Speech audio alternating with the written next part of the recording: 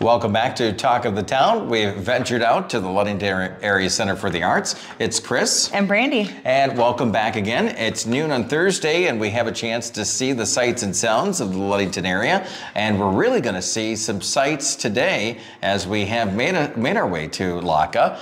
We've been here before, but there's always things that are changing. There's exhibits that are coming in, and something major has changed here, and that's the store here. I know. I'm very excited about this new addition or revamp of the store here. Yeah, and Patty is joining us. Hi, Patty. Hi. Thanks for joining us. Yeah, welcome. Yeah. Let's talk about maybe just for the viewers, taking us back to what it used to be or what was here and why the change. Do you mind exploring that with us? Sure, yeah. So the gift shop was more of really like a gift shop, and it had a lot of inventory. And so now we kind of have like a spa-like atmosphere, and it's calm so that you can stop and take in a piece, and has more of that spa feeling to it. And you noticed when you walked in, same thing.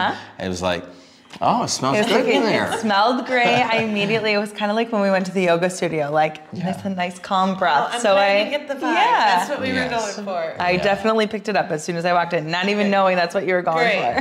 Job done. Yeah, absolutely.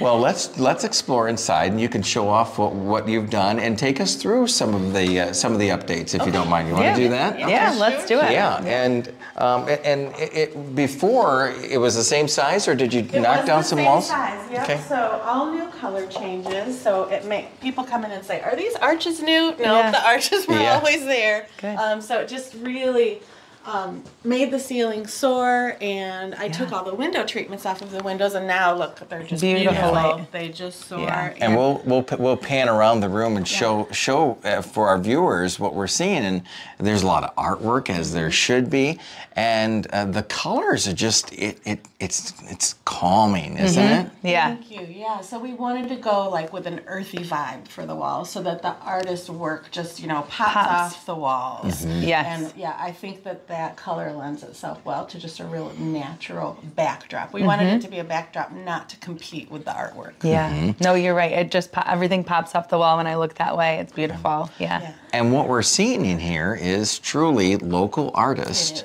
And to have that combination, that's probably very important to you. Yeah, so this is all members' artwork, and I had so many beautiful things to work with, so it made my job very easy. so yep, all local art, and really the talent we have in this community is amazing. Yes. It's like off the charts, so made my job very easy. Very cool. And it has a new name. It does. Yeah, tell us about that. Art Shop 107 by LACA, and I wanted the word shop in it because I want this to be a destination. Come pick up your gifts, pick up a card, for a friend or something like that. Yeah. So 107 is our address. Very cool. Perfect. I love that. Yeah, Art Shop 107. And that's a really great name. Yeah. Take us through the benefit when people do shop here. Obviously, the benefit is great art for their home or business or wherever they're going to hang that. But it is also an option or an opportunity for for LACA to generate that revenue that keeps the doors open. Absolutely. So our artists get 70%, and LACA 30% goes to LACA. So it's pretty generous. That's great. Yeah, that's wonderful. Yep. And I'm looking around here, and we comment on this a lot when we talk about the events happening here at the Center for the Arts, is just the range of arts that are and programming that happens here. And as I'm looking around, it's not just photography or painted art. There's jewelry and mixed media stuff. And tell us a little bit more about that kind of like curation of different art forms. Yeah, so we now have wearables, and we didn't have wearables before. Sandra Hoffman, who's in the corner, she's a weaver, and her work is just amazing. Oh, yeah. Many, many, many hours go into just like one shawl. And this artist, Jessica Willis, she puts her paintings on textiles, so that's literally one of her paintings. Oh, on that's a pillow. beautiful. Yeah. So yeah, just and so you're going to get a lot of one of a kind here, but then again, you'll also find some affordable pieces. So let's say you see that print in the back or that painting in the back that's $5,000. Well, you can get a print of that for $100. That's cool. Yeah. I see cards and just lots of different things. So always, and I'm sure things change out quite a bit. So yes, things are going to be changing on a regular basis, almost daily. Wow. So, Oh, wow. Yeah, so that is, we keep an inventory of the art, and so Okay. I'm just going to keep it rotating, so it's always fresh. I love that. More What reasons to come. excites you about Yeah. this, though? Well, I just love that it's local. I mean, that's just huge, you know, and I'm astounded at the talent in this area, you know, in Ludington, Michigan. So, Yes. and the artists they're friendly, they stop in, you know, I introduce them to each other. So it's just a great collaboration. Yeah, that's awesome. I'm sure they love seeing their stuff. I'm sure they Yes, yeah. Anything that we can look forward to the future? I mean, this is a big step for LACA. Yeah. Anything that you're looking forward to? Well, it is going to be fresh. So I'm going to keep on my artists to keep bringing me new work. And then I'm going to have a huge inventory. And so it's just going to keep changing. Yeah, So. I pretty love cool. that. Yeah, I love that idea. Yeah. And it is it's really nice. I mean, you're right off the street. Yep. When somebody comes in, they make that left right into the gift shop, Exactly. or as you call it, Art Shop 107 on That's the window right. there that I Yeah. see there. So very cool. Patty, thanks for Oh, joining us. thanks for coming. Yeah, thank you for joining us appreciate today. it. Absolutely, Yeah. absolutely. Good. And your counterpart, Andrew, he's coming in as well. We're going to switch spots for just a moment. Andrew, you want to stay in the gift shop or you want to walk around? What do you want to do? If we talk Sure, you guys want to go back into the gallery? Yeah, let's do that. Can you open that door for us? Okay, Let's follow you. We're swing still that in way. the process of getting all the lights changed for the new exhibit, but the artwork is up and ready to go. Okay. And that art, the exhibit that we're going to be looking at right now, what are we talking about on this This one? is our first ever juried national, little bit of international art exhibit here at the Art Center. Okay. This is celebrating the sacred feminine Okay. exhibit. It opens this Friday. Very cool. All right. And this isn't just local artists. This is around the world, right? This is loosely international. Okay. So we have, oh my goodness, I'm spacing on my numbers of art. We have. I think there's 23 states. Yes, we have 60 pieces in this exhibit with close to 50 different artists represented. And they're from all over the country. We had 99 artists submit 174 pieces of work for this exhibit. Yep. And then we had a jury process, selected it down to about 60 pieces, and then all the artists shipped their artwork here for this exhibit, and it'll be on display for the whole month. We do have 23 states that are represented, and an artist from Canada. Oh, very cool. And lots of different nationalities of the artists as well. And then a number of artists from Michigan, and I think there's probably 5 to 6 local Wonderful. Mason County area artists as well. Very cool. Yeah. Yeah. And the decision process of selecting each artist, there's a little bit of kind of neatness about that too, right? Take us through that. So we had a jury of 3 people look over the images on their own time and score the images based on the content and the quality of their pieces. Okay. So then they were all scored, and then we compiled all the scores and looked at how the scores worked out for us, and went from there and invited the artists to ship their artwork here. Did you get some feedback from when you told those artists, hey, you're going to be on display here? So I was a little nervous because this is our first international exhibit on whether or not the artists would actually follow through and ship their artwork here. Okay. Because with some of these pieces, it cost a few $100s to ship. So I was curious if that would happen, and to my surprise, all of them were super eager to get their artwork here. Wow. Everybody is super excited to be part of this exhibit. It's great. Yeah. And again, as I look around, a lot of different medias used and Yes. techniques, and tell us a little bit about that. So we have your traditional techniques and media that you would normally see in our exhibits with acrylic paintings and oil paintings and some photography, but we have some mezzo prints, which are new here, some different sculptural pieces, some fiber or wearable art, some printmaking, woodblock cuts, all kinds of really cool new techniques, new to us. So this is a real joy to have artwork like this here in Ludington and the Art Center. All right. That's awesome. And you have the reception coming up for it, and that's tomorrow, right? Tomorrow is Friday, yes. We have our monthly reception. It'll be from 5 to 8 in here. And then we also have another exhibit up in our performance hall lobby gallery called Pillars of the Community. Okay. Ann Arbor-based artist Melanie Manos has some work up there. And then in our performance hall, we have a walkable labyrinth that we've installed on the floor in the performance hall for people to kind of come in and kind of find their center and kind of, a labyrinth is kind of a meditative walk where you slowly walk and you think about your process and all that stuff, so people can take advantage of that during the reception on Friday. And then also on the 20th of March, we'll be having a Equinox drum circle taking place in the performance hall, along with the Labyrinth Walk as well. Very cool. Yeah. Very cool. Yeah. Should do something like that? Yeah, I think this Labyrinth Walk sounds really nice. It's really cool.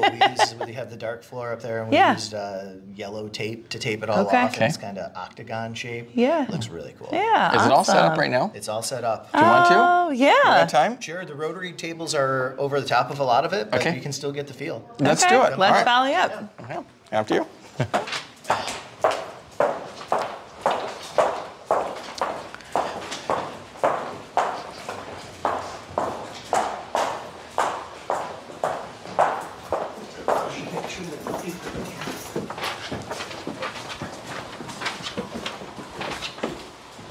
Oh, this is beautiful up here too. Oh yeah, this looks fantastic. Oh, look at that. They really utilized a lot of the floor in here. So you'll enter here. Okay. And then obviously the table is reserved for you right now, but you'll make your way through the whole labyrinth and you'll end up down this way when you exit. And do you have music playing, or do you have, is it just a calm? It'll be silent, and you're supposed to walk through in kind of a meditative process of, you know, calm, think about your day, think about your life, type thing. Yeah. It's very cool. Yeah. Why did you want to do something like this? What's the background on it? So Barb Forg, who was one of our volunteers and area artists, she was the person that proposed the Celebrating Sacred Women exhibit.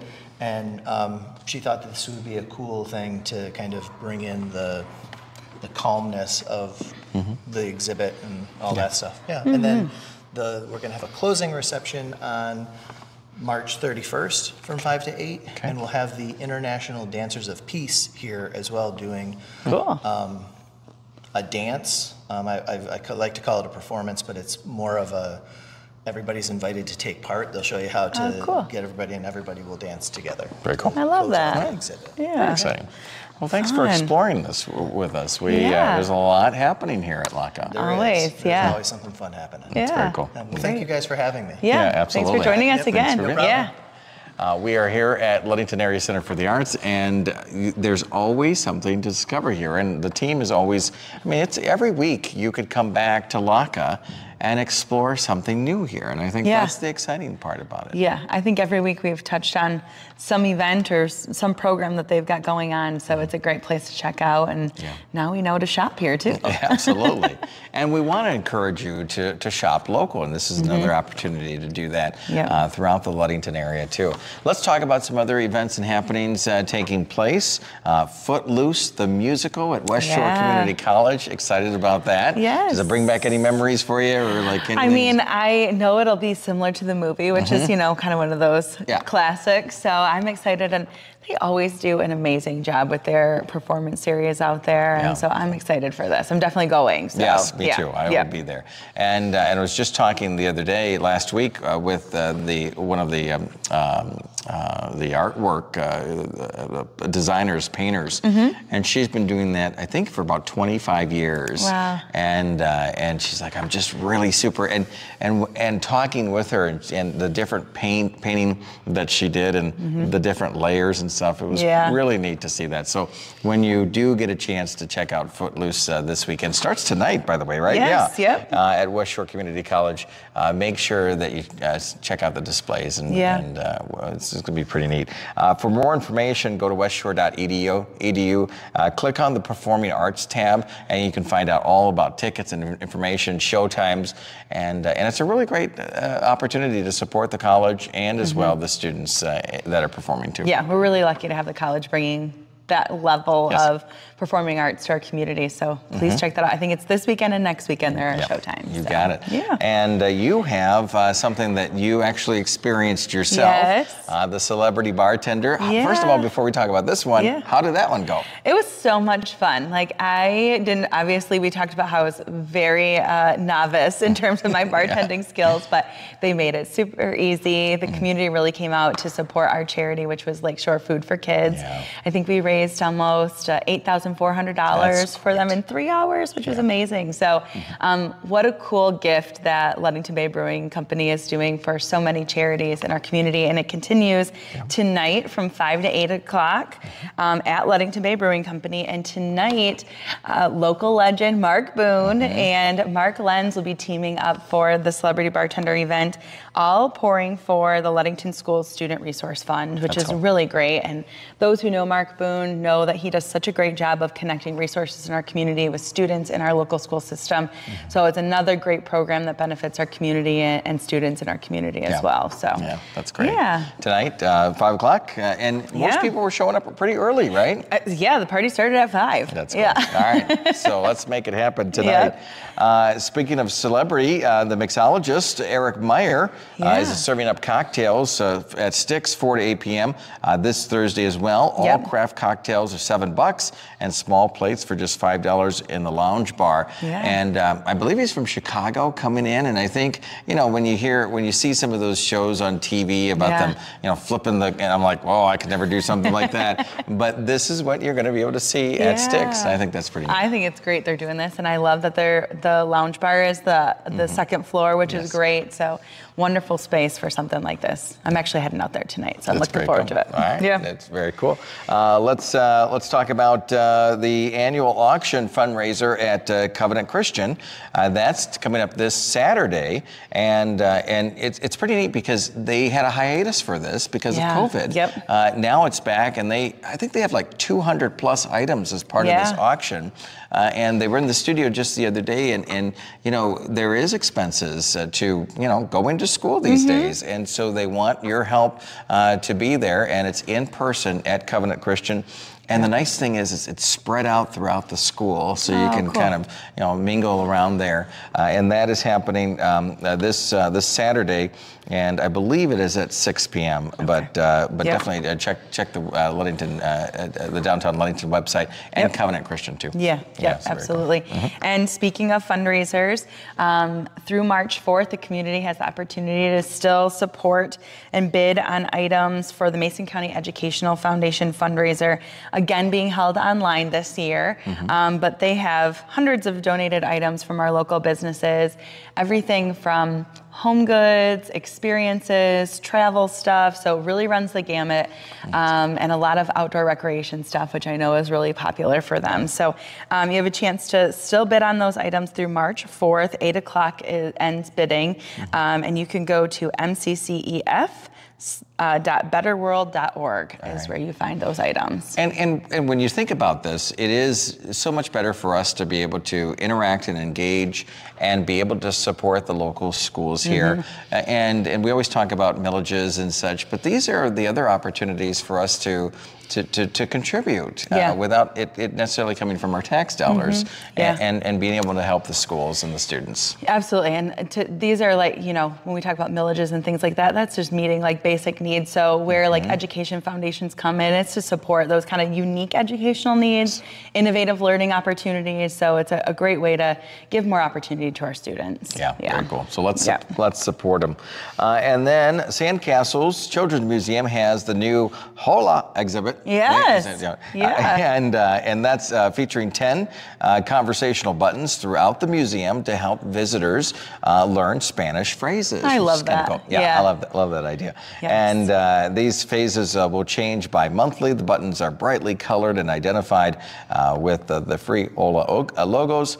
And as well, first Saturday Spanish storytelling will also be held on the first Saturday of every month at 11 a.m. Yeah. So if you're like, hey, and I don't know Spanish, but I would love to learn Spanish, and even if it's just a couple of terms here and there, I think it'd be kind of cool. Yeah, I love that integration of like bilingual learning too for young kids, and so I think that's a wonderful addition. Yes, very much. Yeah. You know, these are just a couple of the events, just scratching the surface on everything that is happening here in the Ludington area. And if you're from in town or if you're from out of town, come explore Ludington. We encourage you to do that. And it starts at going to downtownludington.org. You can find the events and happenings there. Check out our Facebook pages, our social media. Make sure you're following there because there is a lot of things to do. Always, Year round. And so it's not just, hey, spring and summer is around the corner. No, explore in February and March here now. So and it's not just weekends either. There's stuff happening every night of the week. That's right. Which is great. So we challenge you to get out and have some fun. Yeah. And we appreciate you taking some time today to watch Talk of the Town. For Brandy, I'm Chris, and we'll see everybody, next Thursday? Next Thursday. See you then.